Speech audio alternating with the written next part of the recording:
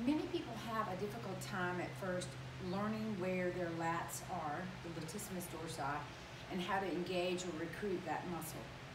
I have a tip here, a variation of holding the kettlebell that works wonders for finding your lats, engaging them, and knowing what it feels like to recruit that muscle.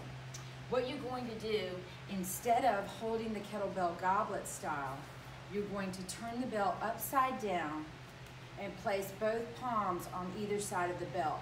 You'll notice right now that my fingers are not touching the bell and my palms are not underneath the bell. That's too easy. That's not what we're doing.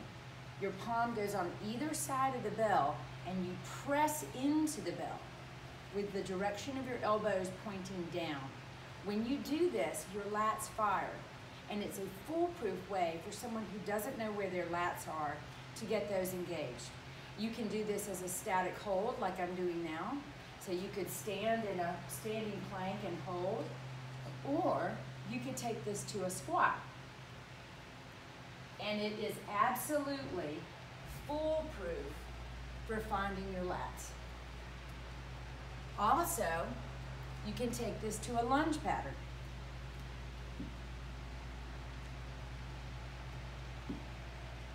Try this at home, see what you think.